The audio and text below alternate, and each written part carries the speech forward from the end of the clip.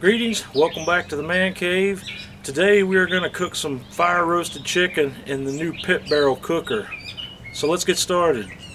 Okay, I've got my charcoal basket filled up here, and we're going to go ahead and use the lighter fluid method again to start this today instead of the chimney method. We'll come back to that a little bit later. We'll put a little lighter fluid on the coals there, and then we'll set it in the barrel. Okay, I'm going to set this charcoal basket down into the bottom of the pit barrel cooker. We'll take our lighter and fire it up. And I think we determined last time that at my altitude we're going to do a 15-minute warm up. So I'm going to start the timer, and we will start prepping our chickens while this is warming up. Okay, I'm going to show you how we're going to break down this chicken to hang in the pit barrel cooker. The first thing we're going to do is take the backbone out, and I'm going to use my poultry shears and go right down both edges of the backbone. Then we'll flip it around, come in from the bottom side. And I like to save these backbones for making chicken stock, so I usually put them in a vacuum seal bag. Next thing we're going to do is spread the chicken open, locate the keel bone right here in the middle. I'm going to take my knife and make an incision down along the edges of the keel bone and through the cartilage up at the top portion of the keel. Just like that. Then we're going to flip the chicken over and pull it apart,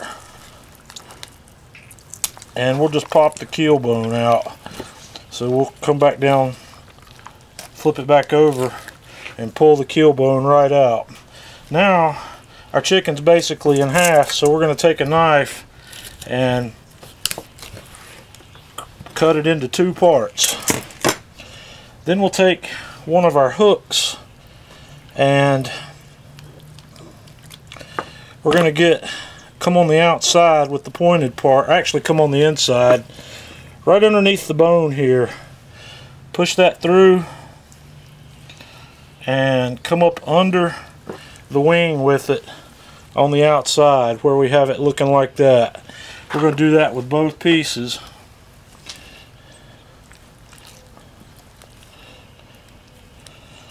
And now we'll season up our chicken.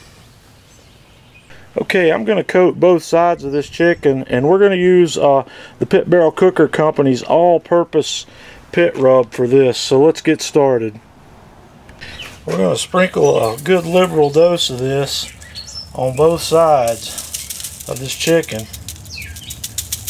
I'm cooking 4 chickens today, so I've got 8 halves. We'll pat it on, and then we'll flip these guys over and hit the back side. And I'll get all of these seasoned up, and we'll be back to put them on the grill. Okay, we're ready to hang our chickens on, so we're going to hang these guys right on the rods. And we're going to cook for 2 hours. So we'll get all of these on here. Alrighty. We'll close it up. See you in 2 hours. We are 2 hours in, so we're gonna take a look here. This chicken looks like it's done, and I'm gonna show you now.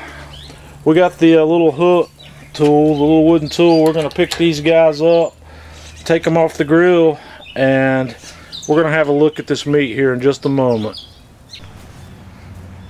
Alrighty. I'm a sucker for a drumstick, so I am gonna take one off right here, and we're gonna have a bite of this and see what she tastes like. Man, that's tender. Look at that just pull apart. Wow. That's fantastic. Well, folks, that Pit Barrel Rub Company all-purpose seasoning has a fantastic flavor. I like that a lot. I'm gonna have to talk to Noah. I'm gonna have to see about ordering some more of that, because that's probably one of the better chicken rubs I've tasted. I like it a lot. There's quite a few chicken rubs that I like, but this one's gonna go right up there with those. So I'm gonna shut down here, and I'm gonna pull all this meat off the bone and get it bagged up. And see you next time, Man Cave Meals.